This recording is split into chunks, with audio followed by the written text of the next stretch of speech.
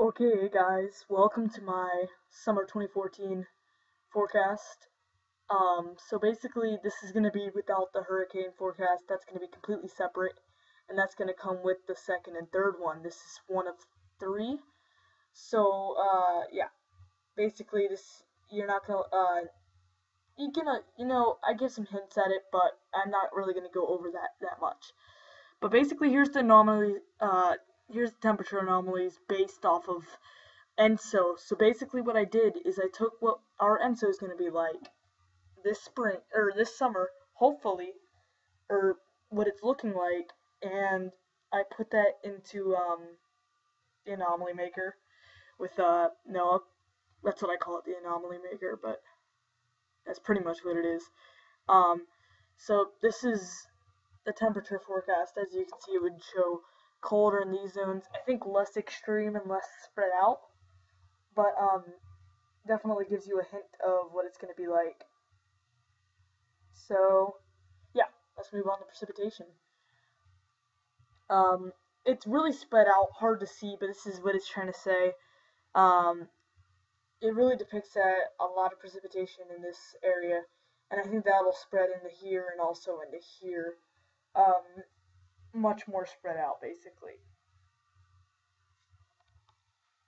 Let's check out the AccuWeather summer outlook. Now this is based off of highlights, and sorry, it says it's spelled wrong, but it's really not.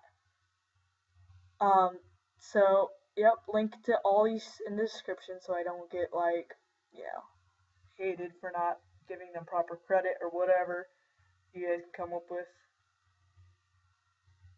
But, okay. So you see strong storms in this zone. I really feel like that will be kind of like this, and you'll see my forecast. So you're basically gonna see my you're gonna see my opinion on all of these once you see my forecast at the very end.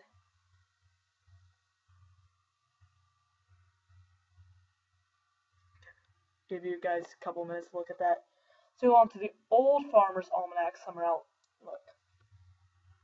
It's the old Farmers Almanac. There's the Farmers Almanac and the old Farmers Almanac. Two different things. Gotta keep that in mind.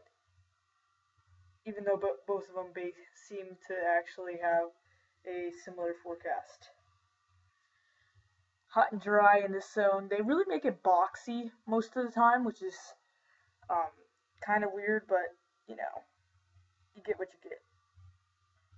Honestly, it would be much more efficient to do it that way anyway. Hot and dry, really little in that area. Hot and dry. I think it might be a little dry into this zone. But overall, well done here. And here's the normal Farmers Almanac outlook.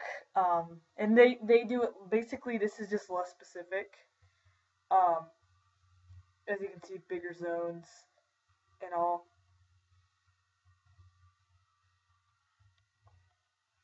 Oppressively humid, hinting at something there.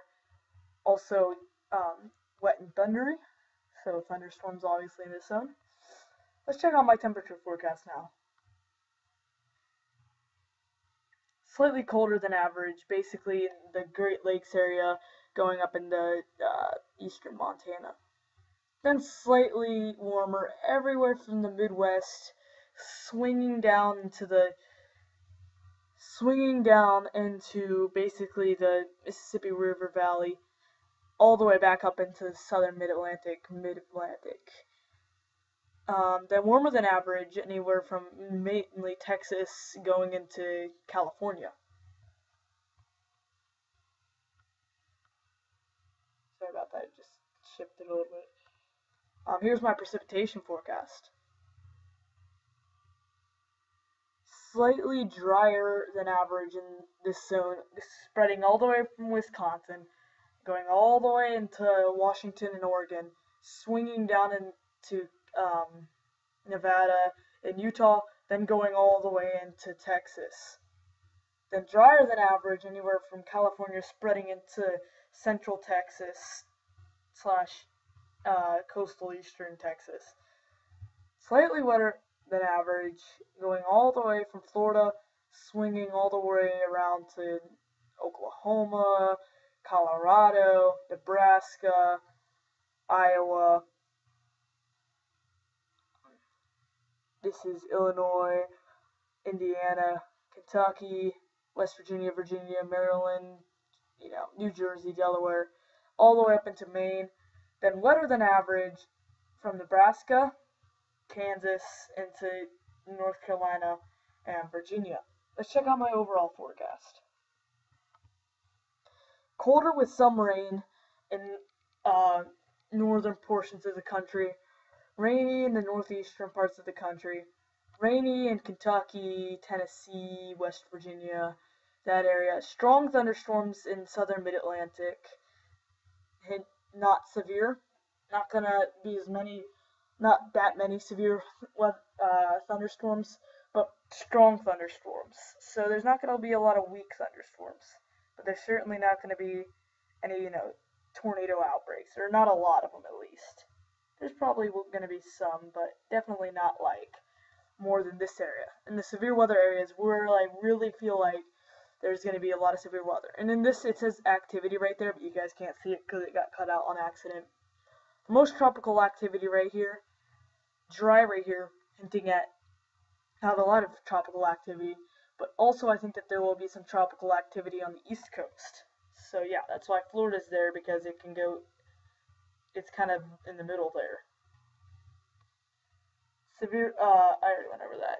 Dry with very little drought relief in this area, so we're still going to be dealing with that drought. Very little, if any, drought relief.